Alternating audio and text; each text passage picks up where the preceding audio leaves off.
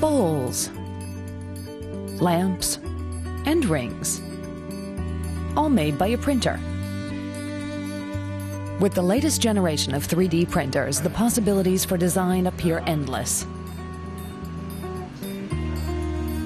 In Amsterdam, the Freedom of Creation Company, or FOC, specializes in product design using 3D printing technology. Designer Brian Garrett is fascinated by the technology.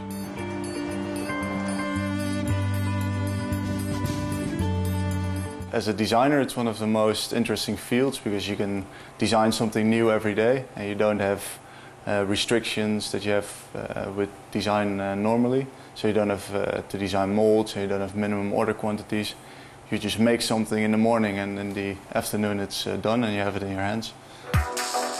The larger items are printed by high-tech devices that cost tens of thousands of euros, like one made by the German firm EOS.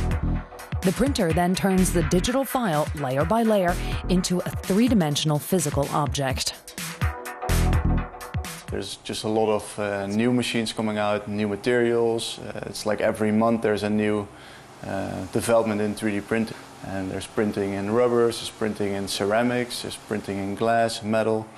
You name it, you can pretty much print it. Well-known designers like Maarten Baas are also interested in the technology. The Dutch designer plans to produce miniature copies of the chair he created to support a campaign at Amnesty International. The original chair, standing 5 meters tall, was built by hand.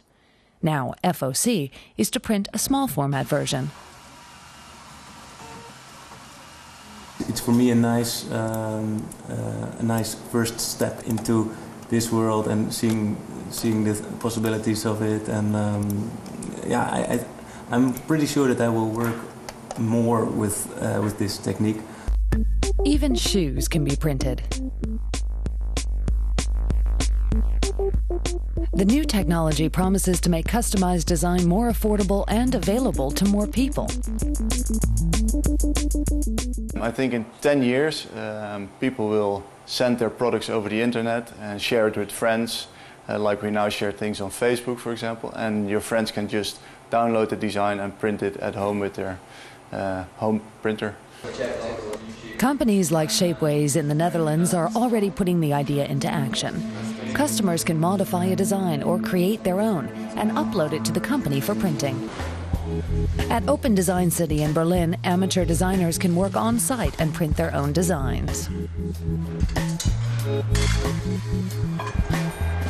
Co-founder Philip Stefan purchased a small 3D printer, which can print small objects made of plastic.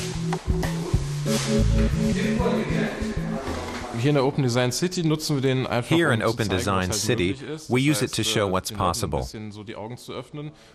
to open people's eyes to the idea of designing with a computer, rather than building objects with their own hands.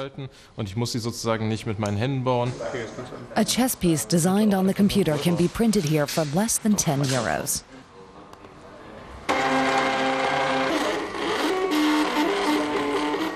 The printing process takes about 15 minutes.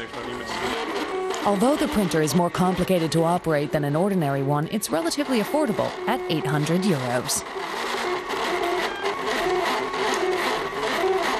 The software is for people who like to sink their teeth into things, who like looking through hundreds of parameters to figure it out. It's not something for the end user, who just expects it to work. At least not quite yet. But in the past years, major manufacturers have started bringing 3D printers to market that are simpler to operate. And they might soon become affordable as well.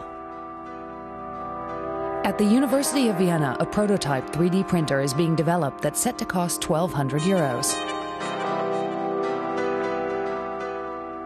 Soon, customized designs like this chess figure could become a part of everyday life.